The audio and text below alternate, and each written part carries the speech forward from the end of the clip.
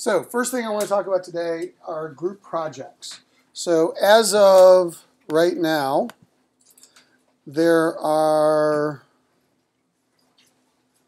looking on Canvas, 33 people that are not in groups, and everybody needs to be in a group hopefully by the end of today. So if I look at section 201, I see this group has 5, 5, 7, 7, group of 3, group of 6, group of 5. Who is not in a group that needs a group right now? So I see 2 people, 3 people. 3 people need groups? That's it in this section? 1, 2, 3. Okay. So again, looking at section 201, since we have a group of 3 and you need to have at least 5. It's our group of 4 so far. But I guess 4th person the number didn't sign in. Is the 4th person on this list? I don't think he's signed in. Are you group project 12? Yes. So he's not one of these 3 people? Do you know his name? Adam Schnitzer. S? Yes. This one? Mm-hmm. Yeah. And he's definitely in your group? Yes. We discussed it also. Okay, so he's in group project 12. So let's put Adam, so plus group project 12. Okay, so he's in your group. So how about your name, sorry? Last name? Abby Harris. So why don't we put Abby in group project 12 as well? So you're going to be in here with these other, what's your name? Dylan. Abby meet Dylan. Dylan meet Abby. Who else needed a group? What's your name? You're going to be in group 12 as well? So, sorry, 13. Let's make sure 13 has 6 people, so you could do that. So this one, is that you? Asa Hacker? Oh, no. No. Last name Kim. Oh, Kemp. Sorry, Hack Kemp. So you're going to be in group 13. Okay. And then who's the last person? Bruno. And are you in? You're not in a group? Okay. So why don't we put you in group 12 as well? Because they only had 5 people. Unless group 8 or 9 want somebody. Okay. All right. So, sorry, last name again, Bruno. Okay.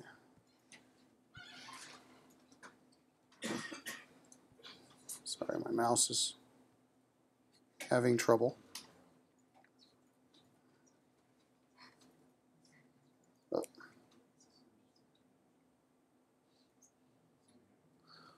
With an N? I'm sorry? With an M. M. Oh. So we'll put you in, like I said, I'll also put you in group 12. So Bruno, you guys connect. Anybody else need a group? You have to be in a group. It's 40% of your grade.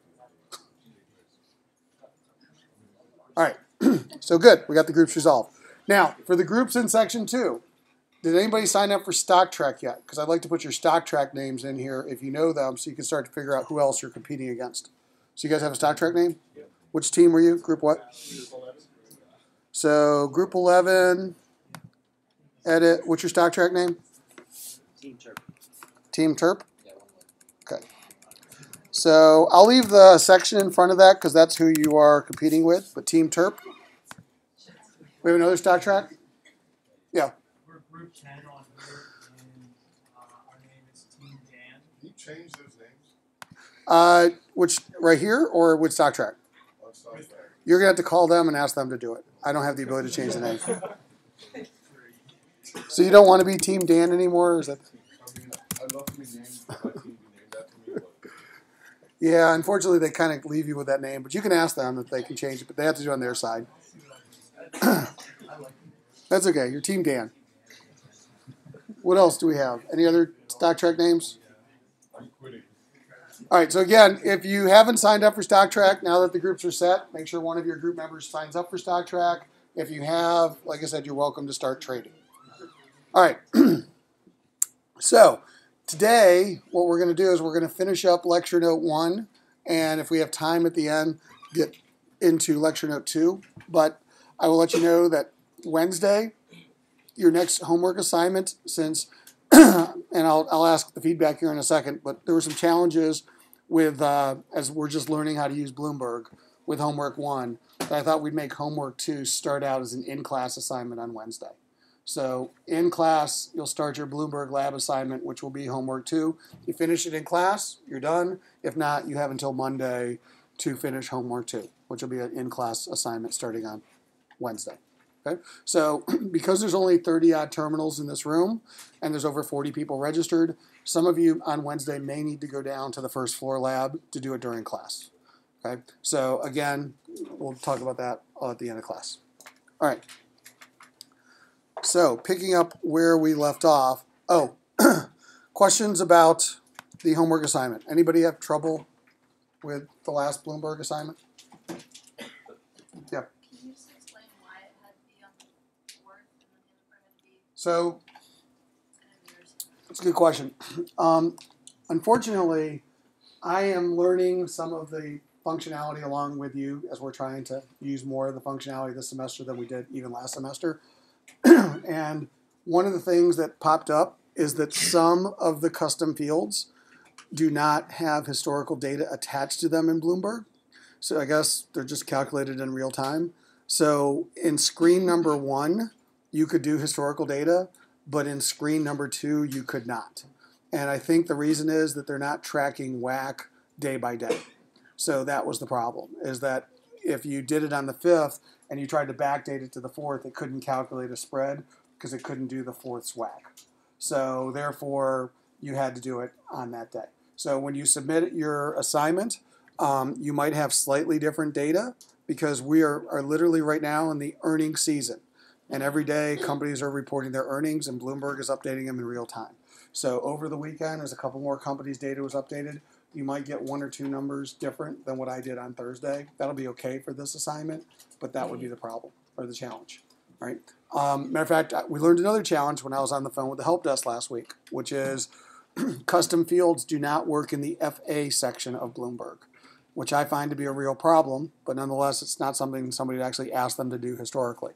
So you might say, what does that mean? It's probably related to this.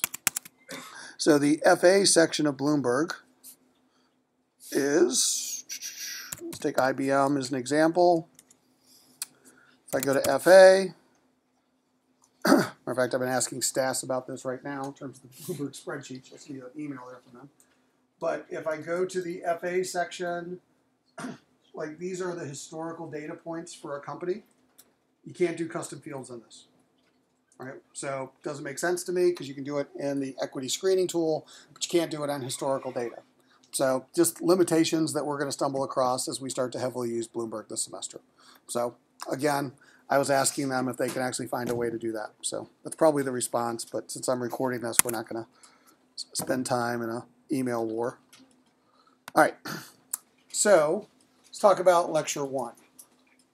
Picking up where we left off on slide 6. So what I really want to talk about today is kind of core to what we're going to be doing this semester. So we're going to be getting into the weeds over the next few classes, but I kind of want you to know why we're getting into the weeds and also to start training you how to think. So one of the things that you kind of fall into if you're a finance major is you just kind of plug and play. Because just give me a formula, give me numbers, let me plug them in. But what I really want you to start doing this semester is to not just know the formulas, but know what they're telling you and to understand what they mean and how to apply them. So I want you to understand just the theory as much as the formulas. And so this is sort of a good theory overview to some of the core things we're going to be talking about. So talking about cash flow valuation. So I want to start with this slide. So the idea is we have a company, and I'm going to use this to define a few terms, that makes $100 million a year of something called NOPAT or NOPLAT, Right? McKinsey calls it NOPLAT, N-O-P-L-A-T. The rest of the world calls it NOPAT, N-O-P-A-T. Virtually the same thing. Basically, it's the operating profit after tax. It assumes that we have an all-equity firm. All right, so it takes out the impact of capital structure, and it says if you have an all-equity firm, what profit would you make, and then what taxes would you pay on those profits to your owners, because you're going to get, as the owner, the after-tax profit. So that's called NOPAT, $100 million. It's your EBIT times 1 minus the effective tax rate. Right? Now, two other ratios that are going to be core to the semester, something called the reinvestment rate or the investment rate, we'll use those terms interchangeably, and the payout rate. So of this $100 million in profits, this company is taking $50 million of profits and it's reinvesting to sustain and grow its business. It's taking the other 50 and it's paying it out as a dividend or share buyback. All right? And so again, the 50 it's reinvesting, investment rate, reinvestment rate. 50 is paying out, payout rate. That's what's being returned to investors. These two ratios have to add up to 100% of your profits. Therefore, 1 minus the investment rate equals the payout rate. 1 minus the payout rate equals the investment rate. Okay, the two together, 100% of your total profits. All right. Now, continuing on with this hypothetical company. I want to define growth, little g, also known as the sustainable growth rate that we're going to be using this semester, and the concept of free cash flow. So let's start out with growth. So this company, which is reinvesting $50 million of its profits, has a 10% ROIC. For simplicity, we're just going to say 10% in the past. It'll stay at 10% in the future. Okay? So if they reinvest $50 million at 10%, they'll have $5 million of new profits. If they had $100 million worth of profits last year, and the ROIC doesn't change, the core business will make $100 million this year. The $50 million at 10% will make $5 million of new profits. So I'll have $105 million worth of profits next year, 5% growth rate. Okay? Now, I can shortcut this into what's called the sustainable growth rate, G, by saying G is the investment rate times the ROIC. So I have a 50% reinvestment rate. I have a 10% ROIC on that investment. 10% of 50% says that my sustainable growth rate is 5%. So the sustainable growth rate is the rate at which a company can theoretically grow with internal resources. Growing faster than that will require either inorganic growth, think an acquisition, or it will require additional capital. Okay? So the G is not the rate for this purpose that I am growing at. It is the theoretical growth rate of the business. Okay? So it's what I could grow at. So let me just give you a quick example of this. So I'm working with a company, a spreadsheet here, and they are working on their strategic plan. And they come up with a Vision 2020. Right? So I do a lot of, outside of this class, real strategic planning work with companies, and I'm a decent communicator, so they'll hire me to basically not only help them with their plan, but to kind of communicate it internally to their firm. And I was going to communicate the financial targets of their plan and kind of explain what they meant. So I was like, okay, it's kind of fun, exciting project. Tell me about Vision 2020, which we'd help them create, that they got sign off from the board. So the CEO says, okay, we're going to have these targets. Target number 1, we are going to grow, and Vision 2020 is by the year 2020, at 15% or greater per year. We are going to have ROICs of 15% or greater per year. And we are going to pay out, in the form of dividend and or share buyback, 50% of our profits. We're going to do this with no new debt because we're concerned about our credit rating. We're going to use organic funds to do this. And we're not going to do any major acquisitions, no M&A. We believe that we have the opportunity to find the customers with organic growth, which we find to be more valuable. So that was the plan that had been approved by the board of directors and on another series of high-priced consultants. So I listened to those numbers, and I told the CEO, plan's not going to work. You need to go back to your board and come up with a new plan. Now, if you're going to tell the CEO that he's wrong, you better be right. Was I right? Is this a flawed plan? I see some nodding heads. Why is this a flawed plan? Because you're assuming that the growth rate is the reinvestment rate times the ROIC, and that doesn't add up. Yeah, so the sustainable growth rate that we just defined is the investment rate, which is what? 50%, because the payout's 50%, so therefore the reinvestment rate has to be 50%.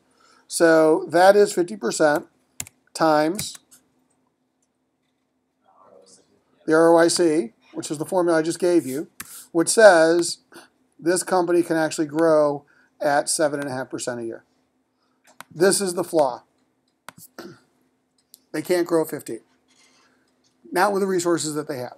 So one of the ways they could do this, they could grow, is they could grow by saying, okay, what I'm going to do is I'm going to do an acquisition. But they said they weren't going to do any acquisitions. Or they could go borrow more money. But they said they weren't going to borrow any more money. So that's the inherent problem with their plan. The number's not going to add up. Matter of fact, I was working with another company, an insurance company.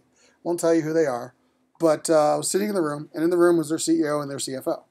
And I was giving this exact slide, this exact example. And the CEO actually said, he said basically, no, you're wrong. This doesn't work out because our company is growing and we're not borrowing any money, so there's a flaw in your formula. And anytime a CEO says there's a flaw in your formula, you're like, uh-oh, what did I do wrong? And I was like, okay, well, why do you think that there's a flaw in the formula? It's like, well, we're growing and we're not borrowing any money. So it was interesting that the CFO said, well, technically we're not borrowing any money, but we're creating special purpose entities, and we're using the special purpose entities to do transfer pricing between the two entities to actually fund the growth of our business. So what's that sound like? Sounds like financing. So I guess that's the point, is that it actually does work out, right? So that's the key that I want you to start to understand about a business, is that fundamentally there's some things that will tell us a lot about a business. And one is, what rate can it grow historically and systemically and in the future, and what kind of returns can it get, kind of a sustainable growth rate. So that's one of the key concepts that we're going to talk about this semester. And G is going to come up again and again and again. Second concept is free cash flow. Free cash flow is defined as profit after reinvestment. All right? So profit after reinvestment equals free cash flow. Now, when we talk about value, the value of a business is not its future profits. Why not? And look at this slide. So here's a company that makes $100 million a year of profits. Can I give this $100 million a year of profits to my owners? I see some shaking of heads. I'm only repeating because this is for video purposes. Why not? Why can't I give the $100 million? Because I have to reinvest, in this case, 50 to sustain my business. So that's the point. 100 minus 50 is what I can actually give to my investors. That is what's called free cash flow. So the value of the business is actually based on the free cash flows. It's not based on the future profits. And so free cash flow is the theoretical payout rate of a business, right? So that's why it's the value. It just so happens that this business is actually paying out all of its free cash flow. Now, what happens if a business generates free cash flow but doesn't pay it out? What happens to the cash? So if you don't reinvest it and you retain it, where's the cash actually show up? Where in the balance sheet? Shows up as cash. You'll just see your cash balances go up. So I want you to think about a company like Apple Computer that has something like $170 billion or $180 billion worth of cash that they just announced on their balance sheet. That is what, a lot of that cash is what we're going to call excess cash. So the theory that we're going to make is just like we define operating and non-operating assets, we're going to put cash into those two buckets. We're going to have something called operating cash and excess cash. And so what happens is free cash flow that doesn't get paid out is going to be called excess cash. It's literally cash that you can pay out anytime you want. You're just, for whatever reason, choosing not to pay it out. It's purely discretionary cash. Versus operating cash, which is cash that you actually need to run your business day to day that you can never pay out, right? So that's the thing. Here's another flaw in a lot of people's thinking. They'll define net debt. And net debt is debt minus cash. But if you think about it, There is no business that can pay 100% of its cash to its bondholders. Could never happen. Because even if you went bankrupt, first of all, the lawyers would take a big hunk of that cash and the judge would give them the cash before the bondholders saw dime number one. All right? So it's unrealistic to use net debt as the actual amount of cash that a company can distribute. And that's why we're going to have to start to differentiate what can really be distributed. So really, net debt should be debt minus excess cash.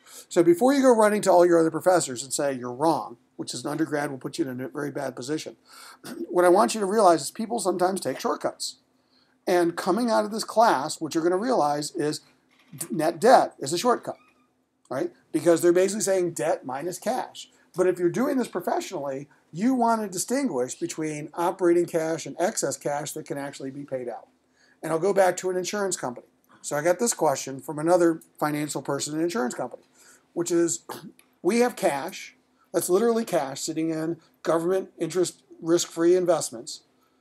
Is it excess or is it operating? Because the regulators require us to put the cash in these accounts to pay out future claims. So is that operating cash or excess cash? So I'm valuing an insurance company. I'm trying to figure my payout. What can I actually distribute to my investors? Regulatory cash reserves against future claims. Operating or excess? Operating. So that's the point. If I use net debt, I'm going to get a flawed value because the regulators are never going to let them pay it out because they're going to want some cushion against future claims that need to be paid out. So cash is not just cash, and we're going to have to differentiate between the two. So if the regulators go back to an insurance company and say, you need more cash on hand as reserves, then all things being equal, the insurance company is going to be worth less because they're going to have less cash that they can distribute to their owners down the road. In fact, the opposite is true. If insurance companies or banks actually have less regulatory requirements, then the banks will actually have more cash freed up to reinvest and or pay out in their businesses. So if you think about things like Solvency II in Europe or Basel III that's happening in the US in the banking system, it's all about tying up capital. And if you tie up more capital, banks are inherently going to be worth less because they have less cash that they can distribute to their owners. And that's actually becoming a problem for banks when you do bank valuation. Now, this is not a class about financial services, and I'm not going to go down the road too far with this, but this is what I mean by starting to understand the implications of some of the data that we're talking about here. So from a valuation standpoint, the other thing I want you to understand is that operating cash can't be zero. So I work with a lot of hospitals. And right now, hospitals are like universities. They're in a lot of trouble because states are cutting back on their funding of their hospitals. And the government's cutting back on its funding of hospitals. And most not-for-profit hospitals were making 2%. And they had no cash to begin with. And under the Affordable Care Act, they're actually lowering reimbursements. So they're going from 2% to break even or losing money. Yet they're getting no financial support, and they're being told, figure it out. And that's one of the problems that hospitals are having. And so one of the challenges they're having is days cash on hand. And believe it or not, zero is not bankruptcy for a hospital. It's somewhere between 22 and 30 days that a hospital is going to have to go bankrupt because it won't have enough cash to actually survive on a daily basis. And that's the point. There's a level of minimal operating cash that a hospital actually has. Look at the bond rating agencies, and you'll actually see that when Moody's rates a hospital's bonds, it looks at days cash on hand. And what they'll do is they'll put the junk bond status not at zero, but they'll look when it gets closer to below 30, because that's when they know that hospitals are going to have problems. Matter of fact, General Motors went bankrupt a few years ago with $10 billion worth of cash, because they basically said, less than $10 billion, we cease to operate. Now, a lot of people probably looked at that article and they're like, that doesn't make any sense. $10 billion is a lot of cash. But when you're a $160 billion company around the world, that cash gets spread in all different subsidiaries all over the place, and you start to have trouble functioning and moving cash around to run your business. So I'm saying those are some of the nuances that we're going to start to get into this semester, which is really based on what is free cash flow and what is investment. But conceptually, profit minus reinvestment equals free cash flow. Future free cash flows equals the theoretical value of the business long term. Does this make sense? All right. Let's go forward. Next week, this is what you're going to hate me with, because what I'm also going to teach you is how to calculate free cash flow formally, right? Because accountants don't do that. Under GAAP, free cash flow is not GAAP. So we have to manually calculate free cash flow. And people take shortcuts when they calculate free cash flow, just like they take shortcuts when they calculate ROIC, just like they take shortcuts when they calculate net debt. So I'm going to teach you formally how to calculate free cash flow next week and rearrange statements into those statements. And basically, it's going to involve two things. One, cash flow from operations, or what we're going to call gross cash flow, which is the cash coming from the income statement, minus reinvested cash in the balance sheet, in the invested capital. And that gets us free cash flow. Excuse me, free cash flow. The reason why we do that is that the operations of a business are the sum of its future cash flows discounted to a present value. So that's what we're then going to do. We're going to discount the cash flows to value the firms. Now, this is a very important slide this semester, as definitionally and conceptually, because this slide represents a very core concept. So take this hypothetical company A that we've been talking about, and I'm going to add a hypothetical company B. B is a peer of A. Okay? So let's just say they're both in the same business selling similar products. So here's the idea. A and B have identical starting profits of 100 million of no PAT or no PLAT, 100 million of after-tax profit. They're both growing at 5% a year and expected to continue into the future. They have identical cost of capital, 10%. Okay? So same profits, same growth, same risk. Well, these two businesses have the same value. If you were buying the businesses, would you pay the same for both businesses? Which one would you pay more for, and why? Who's more valuable, A or B? B. Why is B more valuable? Because they have higher free cash flows. And we said the value is based on the free cash flows, not based on the profits. Everybody see that?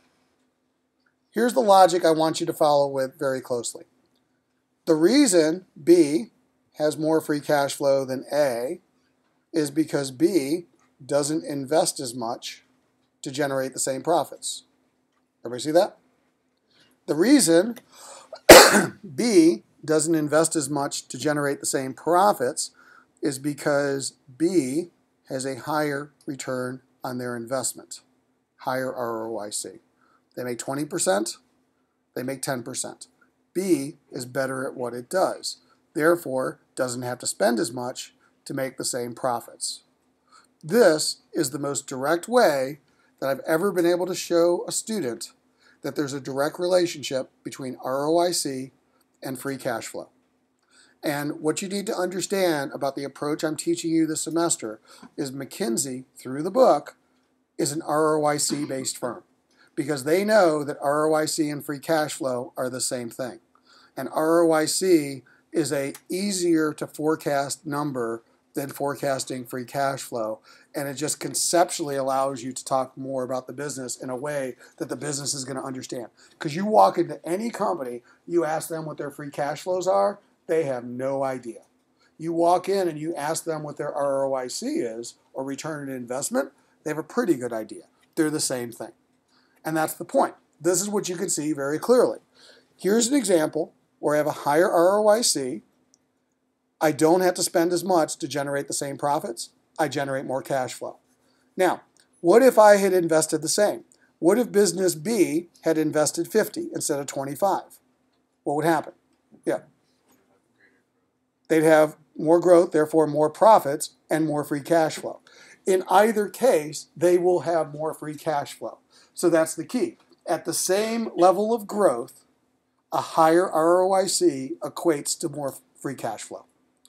Now, what makes it tricky is that growths are not always the same across companies. So what we're going to have to adapt to is what's the difference in growth and ROIC and what does it mean to value. But I'm telling you, at the same level of growth, higher ROIC equals more free cash flow. And that will always work out. And so that's the general idea that you need to have conceptually. So the challenge is going to be if I have a company that's growing faster with a lower ROIC and higher ROIC but not growing as fast, how do I compare those two companies? That's where we're going to do some math to actually try and figure that out. But otherwise, conceptually, ROIC proxy for free cash flow. That's what you need to start thinking about. So That's why we're going to use ROIC a lot this semester. Now, continuing on.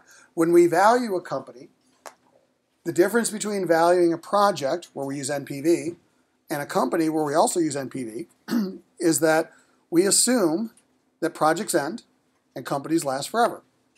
Well, predicting the cash flow of a company forever is difficult. So that's something, though, we still have to do. So, for example, in early March, I'll be working with Google, and I'm going to tell this really bad joke, which is, what's your revenue going to be in the year 2050?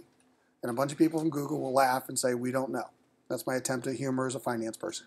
So here's the point. Nobody knows. Nobody knows what their revenue is going to be in 20 or 30 years. You might as well be throwing darts at a board.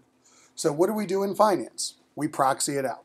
So we'll generally forecast your cash flows for about 5 or 10 years, and then we'll realize that we're making the numbers up. And then what we'll do is we'll use this formula at the bottom of the page, which is called a growing perpetuity. Cash flow divided by R minus G. And we'll call it the continuing value period. So first 5 to 10 years, defined period. Year 6 through infinity, continuing value. And it's just a growing perpetuity. What's your cash flow? What's your R, your discount rate? And what's your very long-term growth rate? R and G. We just define what G is, sustainable growth rate. So free cash flow, R and G. Those are the 3 things that we define. Now, what's interesting is that formula, if we go out 5 years, will represent between 60 and 80% of most companies' value. So there's 2 problems with this formula. Number one, it's very oversimplifying a business to 3 numbers. Right? It's just what we do in finance, but it is the way that we value companies. But there's actually a more inherent problem that McKinsey has identified. And the more inherent problem is that formula assumes that the IRR on future cash flows equals the IRR on historical cash flows. Translation, whatever return you're making now, you make forever. So I'm valuing BP, and oil has just gone from $100 a barrel to $50 a barrel. And therefore, BP's returns are terrible. And then I apply this to BP. Guess what happens? What's going to happen? Not only is the value going to be cut in half, what's the other problem with my valuation? Inherently, the value of BP is going to be based on $50 barrel oil forever. I'm going to undervalue BP because if I do believe that the oil eventually goes up, this formula is not going to represent that. It's going to exaggerate the downturn. Matter of fact, if I value Twitter, which is a rapidly growing, fast expanding company, what's the problem with this formula? Can't grow like that forever, but this formula is going to assume it's going to grow like that forever. So that's the problem. The formula that we use, that we teach you, that is used on Wall Street, exaggerates the directionality of a company's performance. It's a limitation we have chosen to live with, but it is a limitation nonetheless of the formula that we use. And that's often why you can profit on this. And that's what Warren Buffett starts to realize. In the long run, no matter how good a company is that's doing today, like Apple, they're not going to grow at the same rate. Just law of large numbers. Can't happen. Yet when we value Apple, they'll be like, oh, this is how Apple's going to be the first $1 trillion company. Right? And then the same thing. We got this great company that's doing very poorly. Oh, they'll never do well again. That's why the stock price sucks. When the reality is they're probably going to do better in a couple of years, and we're going to undervalue them by using this formula. So this is what McKinsey has actually done. They call it the key value driver framework. It's core to the work they do. It's core to the book that you have assigned. And what they do is they rearrange this equation, and they make 2 simple substitutions to rearrange it. Number 1, cash flow is free cash flow, which is profit after reinvestment. Profit times 1 minus the investment rate. Sustainable growth is investment rate times ROIC. Therefore, investment rate is growth over ROIC. So the formula on the right-hand side of the page is a growing perpetuity. But notice what's different about that growing perpetuity versus the original. First, language. In the first formula, I have to ask you what your free cash flows are, which most people have no idea, and the accountants don't track. In the second formula, I ask you what your profits are, which everybody knows, and I ask you what your returns are, which you have a general idea of. So it's easier to use language, even though they're telling me the same thing. Second, that ROIC is incremental ROIC. So I can now explicitly forecast a different ROIC for the future of the business, which could be different than the historical ROIC. Right? Now, again, it's still simplified, and that's one ROIC for the entire future of the business. However, at least it can be more representative of the future than the past. Now, if the past and the future are the same, I didn't really get a real advantage from using this equation. Right? But if the past and the future are going to be different, then this equation can actually be very powerful. So this is what they call key value drivers, and this is what we're going to use this semester when we actually value firms. So let's put this into practice. I had asked you which company, A or B, was more valuable, and intuitively you said B. So what we're going to do is we're going to use the key value driver equation to quantify it. So I'm going to jump here to Excel, add another worksheet, make it big enough that hopefully you can see. Company A, company B. 4 parts to this equation: profit, growth, return, risk. So when we say profit, we mean no pat or no plat. When we say growth, we mean G. When we say return, we're saying ROIC. And when we say risk, we're using a cost of capital. We're using a WACC. And that will get us the value of the firm. Operating value. Okay? We're not doing non-operating value today. So, both companies, pulling off of this slide, start out with $100 million a year of profit. Both companies are growing at 5% rates long term. Company A, 10% ROIC. B, 20% ROIC. Both companies had 10% cost of capital. Value equals profit times 1 minus growth divided by ROIC divided by WACC minus growth. Okay, let's put in the formula. This company's worth $1 billion. This company's worth $1.5 billion. They're worth 50% more. You intuitively told me B was worth more. I'm just quantifying it with the data. Right? Now, there's something called a multiple. Think price to earnings multiple. Multiple of earnings. What multiple of earnings does company A trade at? What's their multiple? I'm sorry? 10 times. How'd you get 10? It's the price, which is the value, divided by the earnings, which is the profit. And again, I'm just repeating this for the video. They would trade at a multiple of 10. They would trade at a multiple of 15. ROIC is a proxy for free cash flow at the same growth rate. Multiples are a proxy for free cash flow valuations. Multiples are easy. Free cash flow valuation is hard. Banks like multiples. The other reason banks like multiples is because multiples are accessible in the real world. I can look at actual prices, where DCFs are based on theoretical values. But they have to give you the same answer. Right? And that's one of the things we're going to focus on this semester, is that we're going to show that multiple valuation methods can be used, but every one of them have to give you the same answer no matter which approach you do. Because just because you change your method doesn't mean the value of the company changes. You're just rearranging equations. Right? So if we rearrange the equations, we still have to come up with the same answer using different approaches. So that's the point. The multiple method of valuation has to equal the DCF valuation method. And what I'm going to start to show you is what drives multiples. Because what you've previously learned and what is often used in the real world is a naive view of multiples. Because what we'll do is we'll take the multiples, we'll average them out and say, oh, well, that's what this company is going to actually trade at. But that's naive, because there are things that determine what a company's multiple will be based on. And so what I want you to understand is how to create a multiple and how to understand why a multiple is going to change and why it's different than its peers. And it actually comes right back to the key value driver equation. So I'll start with this. Why is B trading at a multiple of 15 versus 10? Why is B more valuable? What's different? Higher ROIC. That's the only difference. So ROIC must be one of the drivers of multiples in addition to a driver of value. So that's the point. Why do I pay 10 times earnings versus 15 times earnings? Obviously, the company with 15 times earnings is more valuable. Why? It's going to generate more free cash flow. Why? Because it's getting a better return in its investment. That's the direct link that we should start to have. So let's see how these numbers change over time. Do a little simulation here.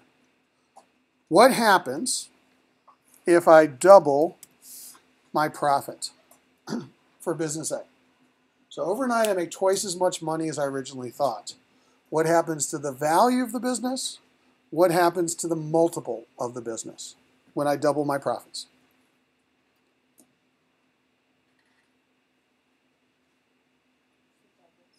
What's going to double? You can look at that screen too.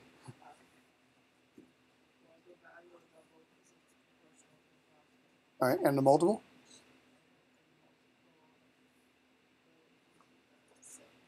Okay, so here's 200. Here's 300. Here's 400. Let's look at business B. Here's 200. Here's 300. Here's 400.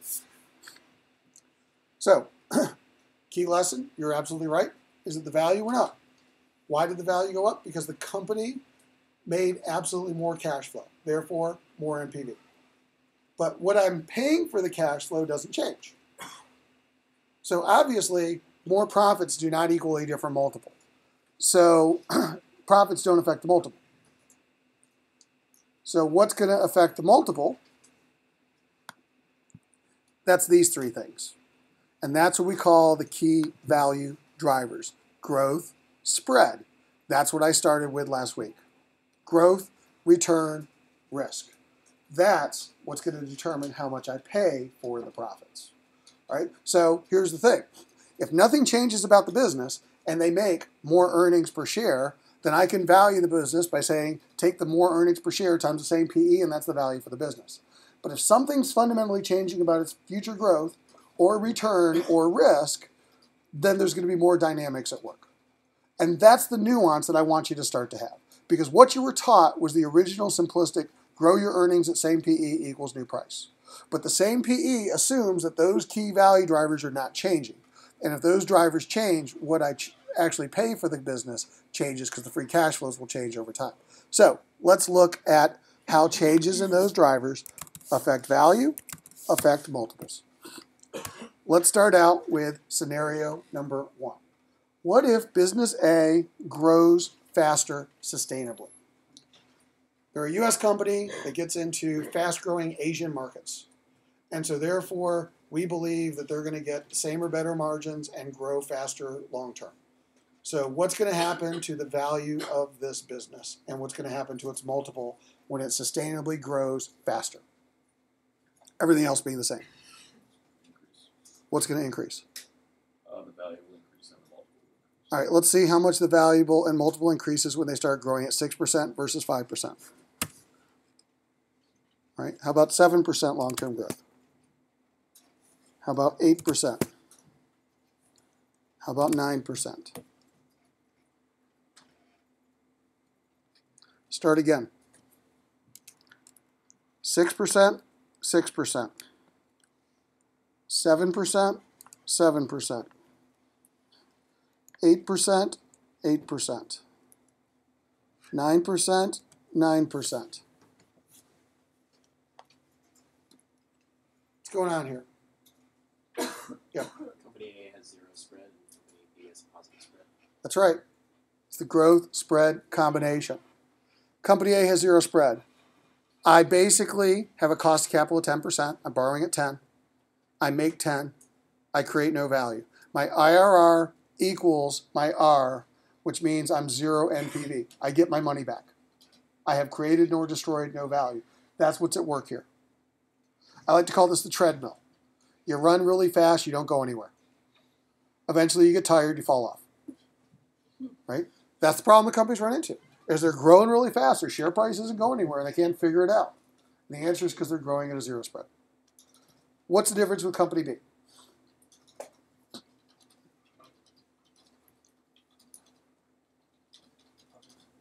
positive spread. It's exponential.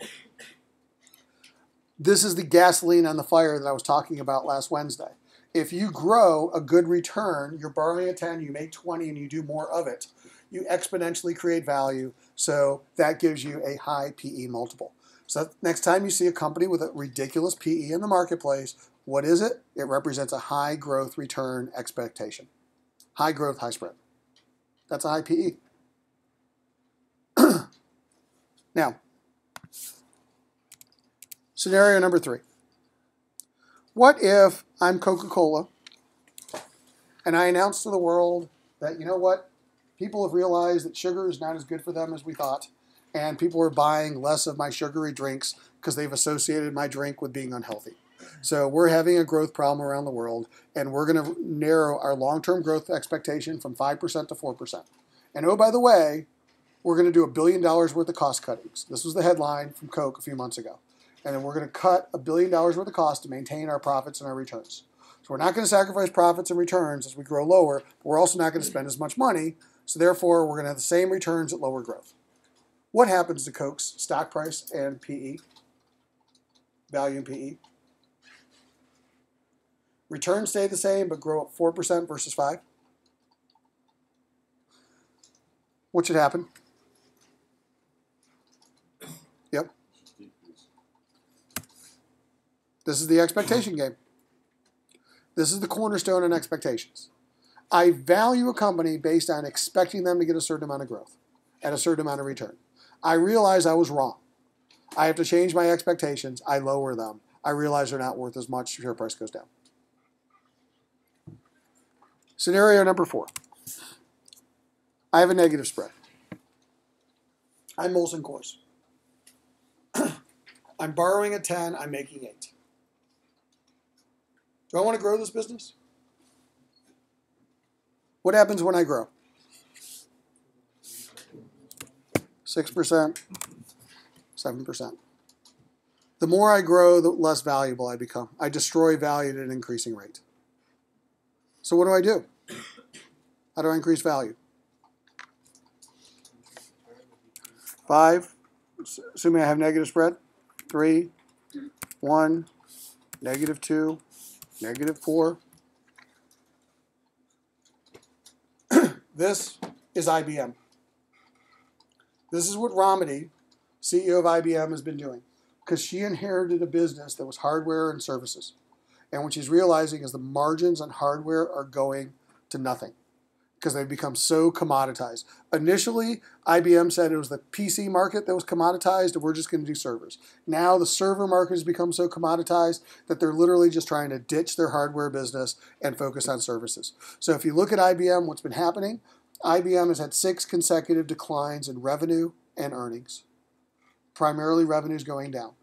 And what they're doing is they're ditching their hardware businesses. They're trying to sell it off, right? But what is she doing? She's focusing on the slower growing, right, as IBM in total, but focusing on the service business, getting rid of the hardware. So IBM is not going to grow as much, but it's going to get better returns long term. So those earnings themselves will become more valuable. That is the entire business plan that she's implementing at IBM. It's based right here on this formula. Okay, so here's the thing. Does this make sense to everybody? Those are the 4 scenarios of the key value drivers that you should always keep in mind: growth and return. Now, obviously, other things could change. So, for example, if I fundamentally believed that the risk of a business was going to be lower going forward, what should happen to the value of company A?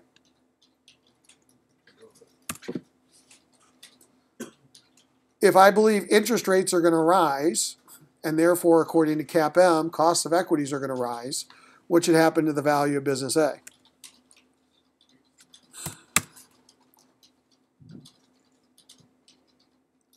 As I said, this formula can help you by understanding the key value drivers and what they're telling you, can actually help you understand a lot about what's happening in the businesses. Matter of fact, this is why I want you to play Stock Track, and this is why I want you to pay attention to headlines. Is because what you should start, if you actually start looking at the headlines on a pretty regular basis, keep the key value driver formula in mind. Because there's 3 things that will tell you about the direction of a company's price. Number 1, growth. Number 2, return. Number 3, risk. Read the headline, read the article, think about those 3 things. You can start becoming predictive of what's going to happen in their stock price. So that's the point. It's an adjustment of those 3 things that are going to adjust the expectation of those that's going to adjust the price. And so that's really what StockTrack is about. It's applying this theory to practice. Now, I'll put a big disclaimer that I'm not asking you to go out and trade real money yet until you become professionals and can actually do this. Your students, I don't want a student to lose all their tuition money and not be able to graduate because you can't pay your bills, right? Because this is still dangerous when you deal with expectations. But in StockTrack, where we're not playing with real money, you're starting to think about the headlines you're reading of companies, start understanding the adjustment in these expectations and these variables is really what's going to start adjusting in their prices. Yeah. So the idea of negative growth just says that, let's go back to the two scenarios I showed you. Here's a company that has negative growth that becomes more valuable. And the reason why is because if I'm borrowing at 10 and making 8, I want to do less of it. Here's a company that has negative growth and they become less valuable. Because I'm borrowing at 10, I'm making 20 and I do less of it. So negative growth is the accelerant to what the direction of the spread is. So the opposite is true. If I have a terrible spread, that's growth that's going to be value destructive, so I'm wasting my time investing in that growth. If I have positive growth, I want to invest in that because that's going to be exponential. And so what I really want to find, and that's why sustainability and competitive advantage becomes important, what companies can grow and get good returns in their marketplace. They're the ones that are going to be the real value creators versus what companies are just going to grow. Because just being bigger doesn't necessarily make you better, right? So that starts to play out in the real world, right? In the businesses that we run. Other questions?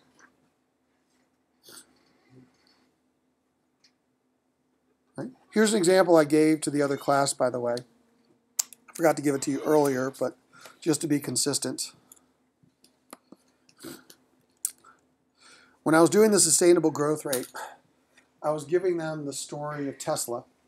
And basically, I was teaching out at Wharton West, which Wharton actually has a campus in downtown San Francisco.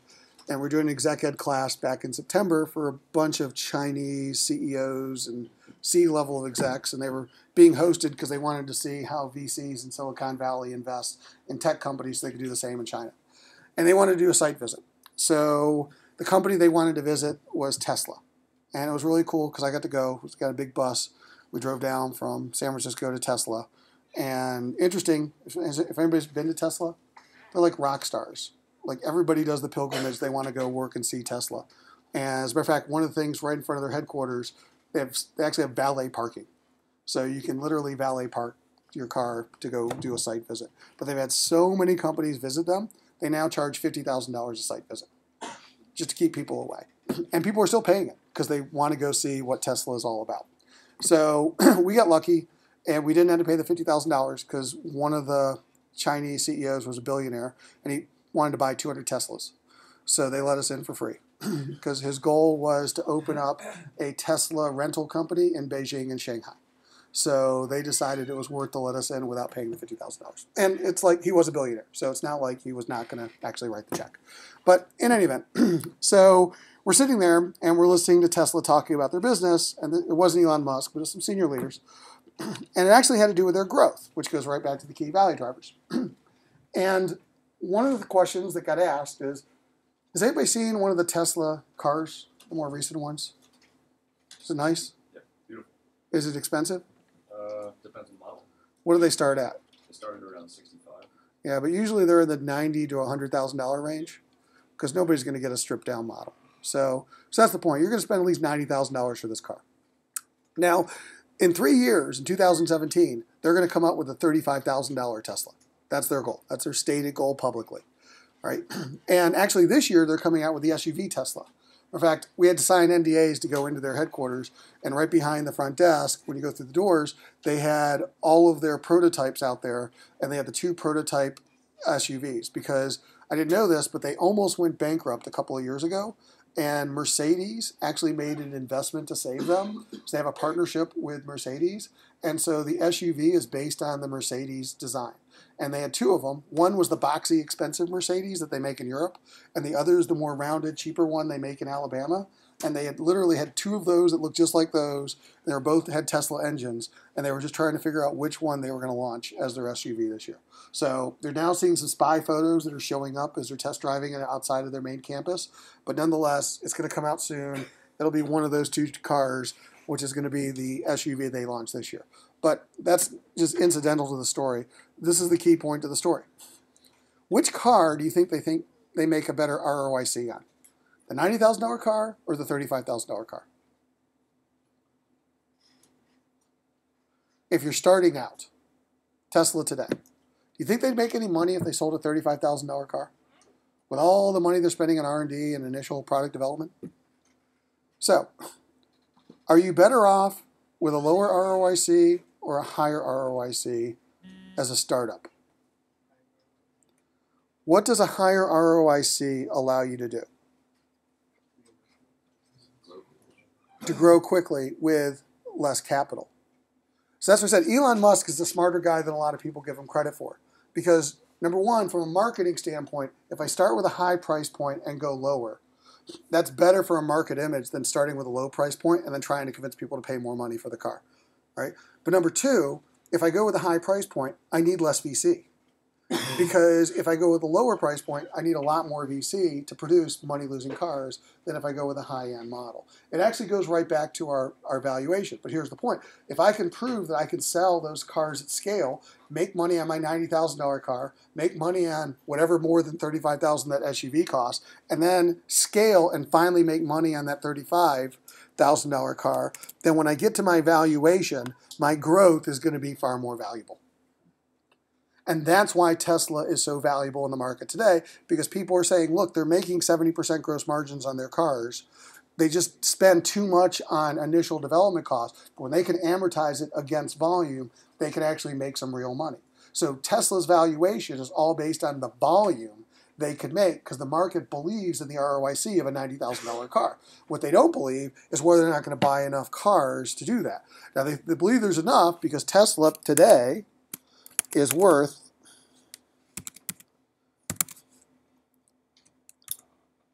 market cap $27 billion. But here's the thing. What's going to be very important to Tesla on an annualized basis is whether or not they can achieve going from $3.7 billion of sales last year to almost $12 billion in the next 3 years. So it's about the growth. See, they've already proven to the market that they think, and you can see this in the earnings forecast, that they're going to make an operating profit of $1.3 billion on almost $11.6 billion worth of sales. The market believes that. The question is, can they, hit that growth target? So right now, what you'll see, the movement in Tesla stock price is all about how many vehicles are being sold and what is people's appetite for buying electric vehicles and what's the competition look like. So to some degree, when the BMW, was it the new i3 came out, like, will people want to buy the i3, not the Tesla? So yes, it's growing the pie, but is it taking enough share of the pie? Now, frankly, when I looked at the specs, I think the i3 goes like 80 miles, and the Teslas go about 300 to 400 miles. Like, I don't know who would want to buy the BMW i3. Because, I mean, I couldn't drive it from where I live to campus and back with 80 miles. I wouldn't make it. So it's not, I can't be their target market because I can't even drive to work, not in DC, especially if you're stuck in traffic. And again, the gallons, like 2 gallons of gas in the tank is what they give you as an alternative. But then you're going to the gas station every like 30 minutes. So I don't really know what BMW is really targeting for the i3 market in terms of real growth, where Tesla, like I said, those vehicles go 300 to 400 miles. Like, that's a practical car you could actually use every day.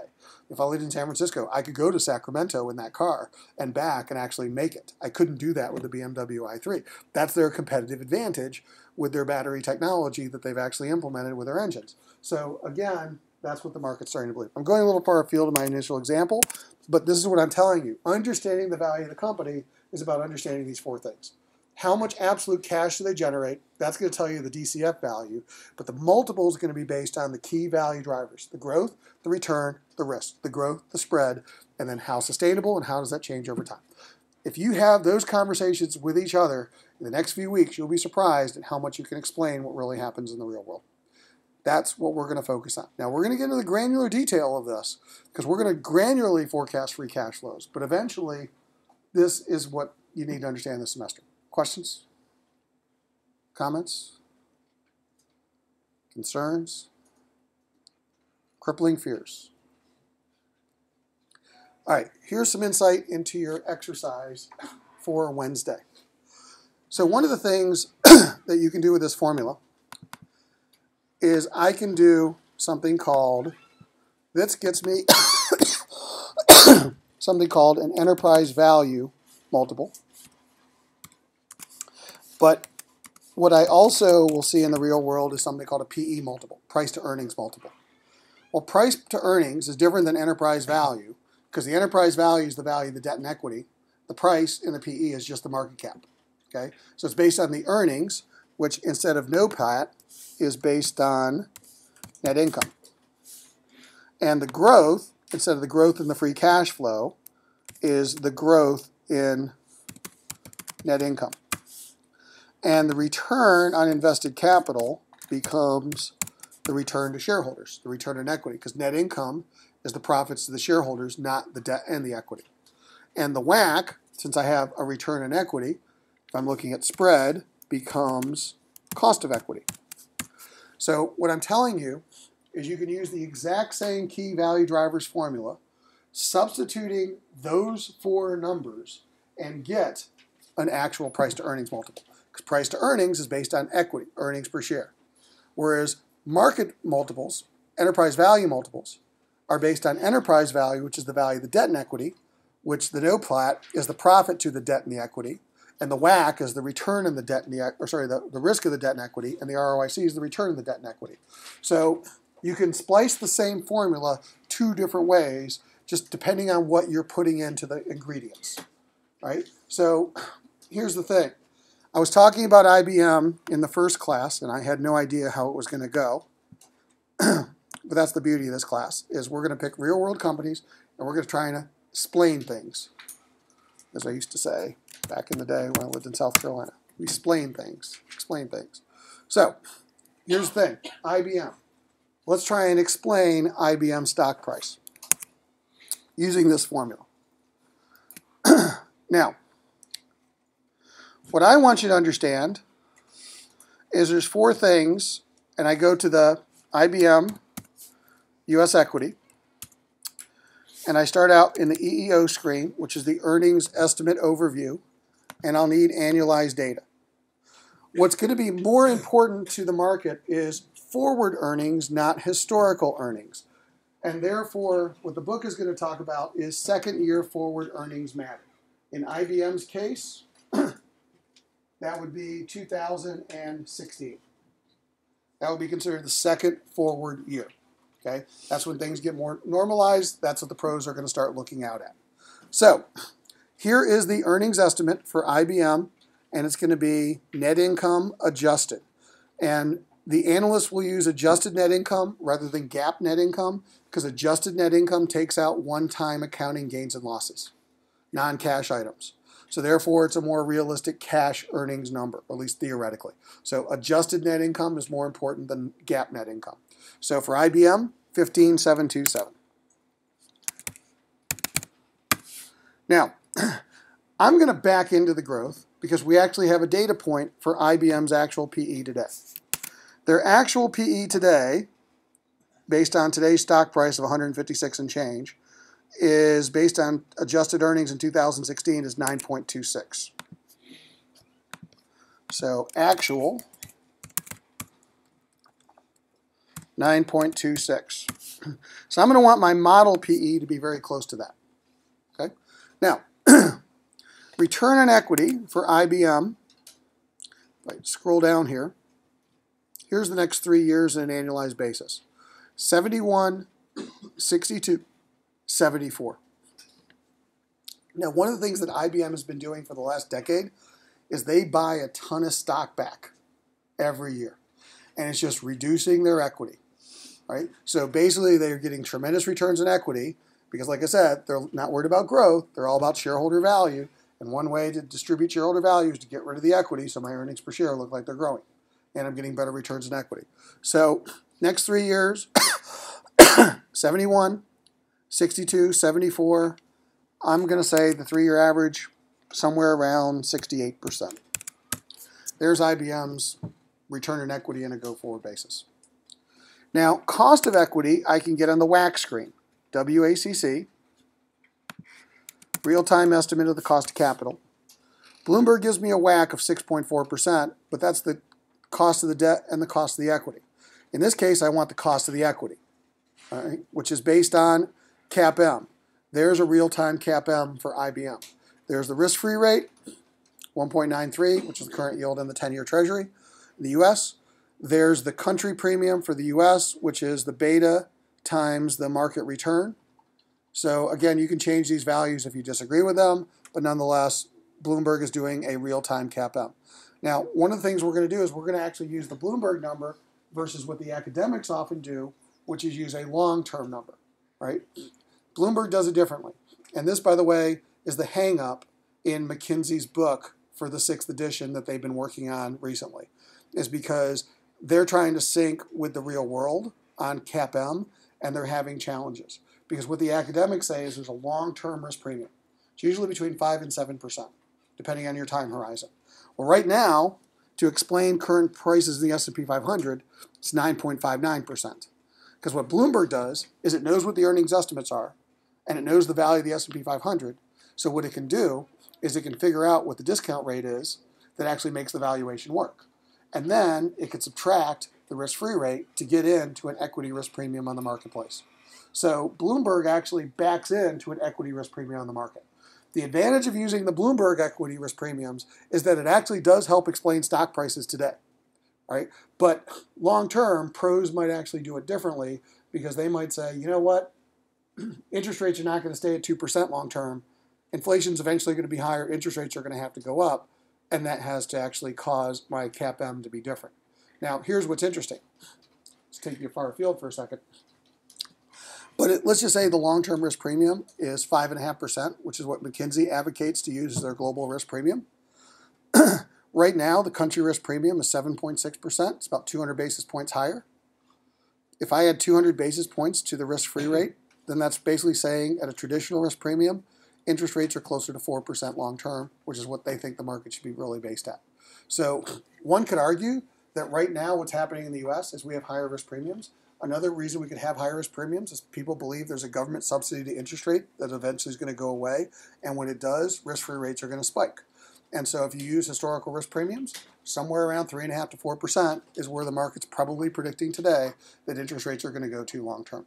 And so they're compensating for that by using a higher risk premium in the marketplace. Again, CAPM at play here. You can see some data. But for purposes of our exercise, we're just going to take the cost of equity, 7.6%. So here's the thing.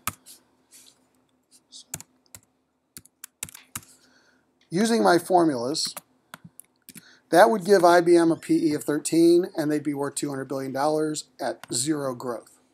So what I'm going to do is I'm going to back in to what expectation the growth rate should be given today's stock price. Because I know the result, and I know 4 of the inputs that give me the result. So what I want to do is I want to figure out what the market must be using for growth. Now, do you think the market's using a positive or a negative growth number? Why would it be using a negative growth number? All right, mainly because they have a giant spread. That should be your actual answer. And by the way, these questions I'm asking, I'm going along, those are going to be the questions on your midterm. So half your midterm exam is going to be, could you plug and play? What you're probably good at is finance and accounting majors. But the other half of the midterm is, can you think?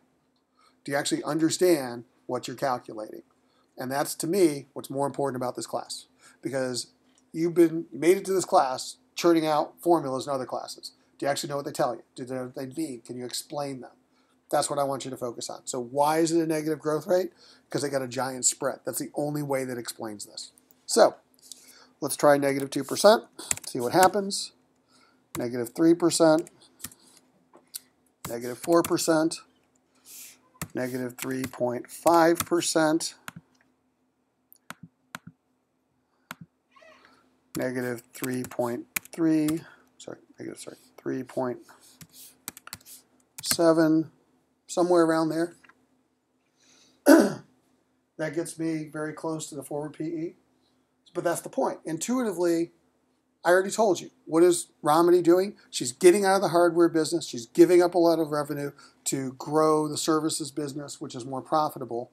What the market's basically saying is, okay, I'm going to expect lower growth, negative growth, as you shrink out of the hardware business. Services business isn't growing fast enough to replace what you're getting rid of hardware, but you're getting me into a more profitable, high ROI business, and you're trying to get out of the low ROI business. And I think that that's a sustainable model that's profitable.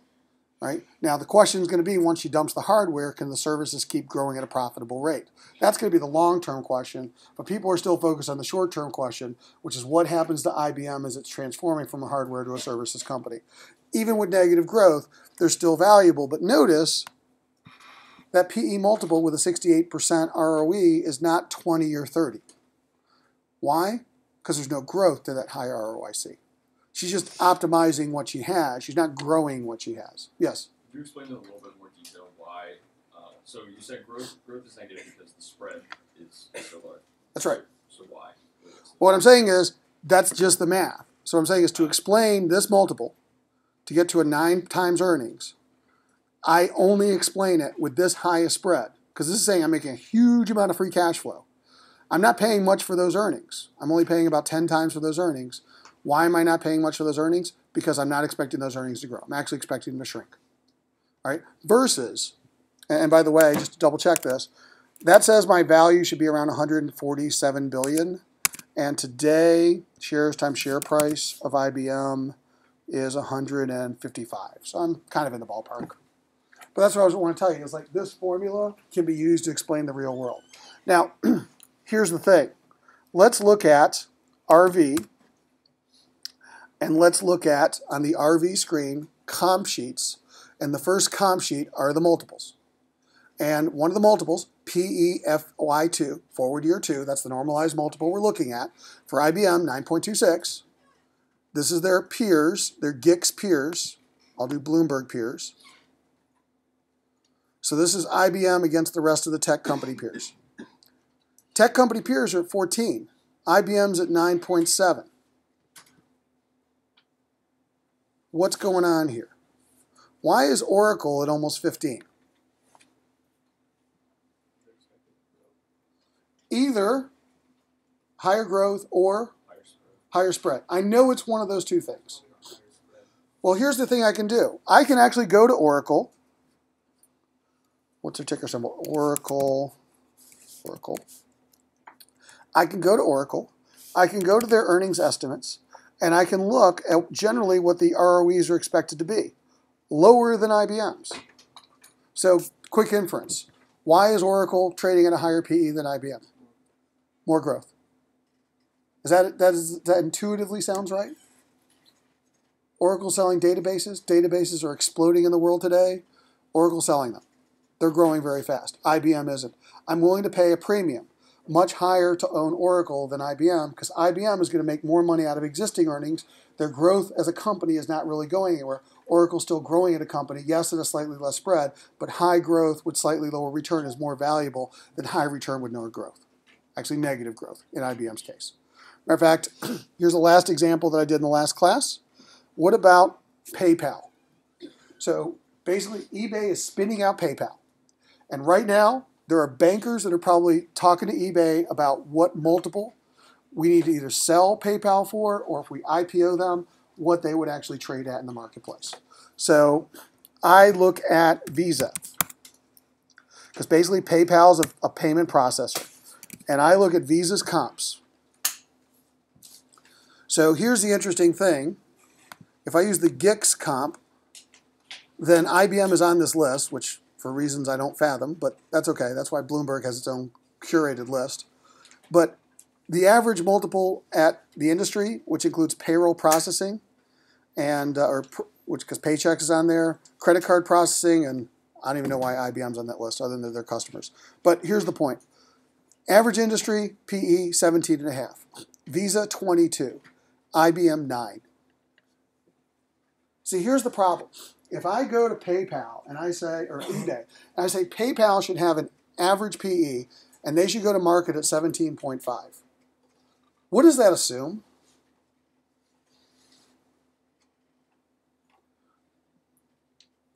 If I tell eBay they should have an average PE, what does that assume?